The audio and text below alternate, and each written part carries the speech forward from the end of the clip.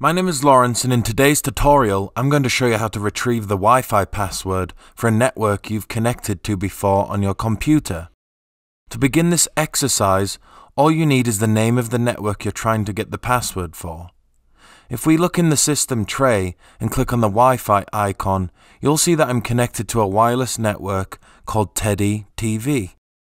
This is the Wi-Fi name I'll need to use in my command in order to retrieve its password.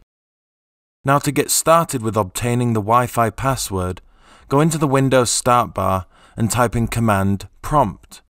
Open up the command prompt application.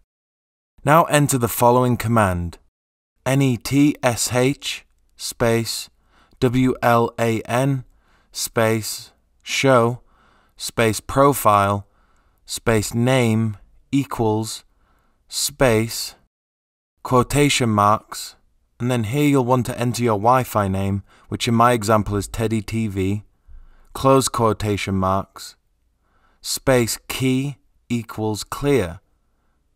To make typing this command easier, I've added it to the description of this video, so you can easily copy and paste it into command prompt. Now hit the enter key on your keyboard. Your Wi-Fi password will now be displayed underneath the security settings section next to the key content field. And it's as easy as that. Obtaining your Wi-Fi network's password is a simple task to perform. If you like this video, please give it a thumbs up. And if you'd like to see more videos like this, then please subscribe.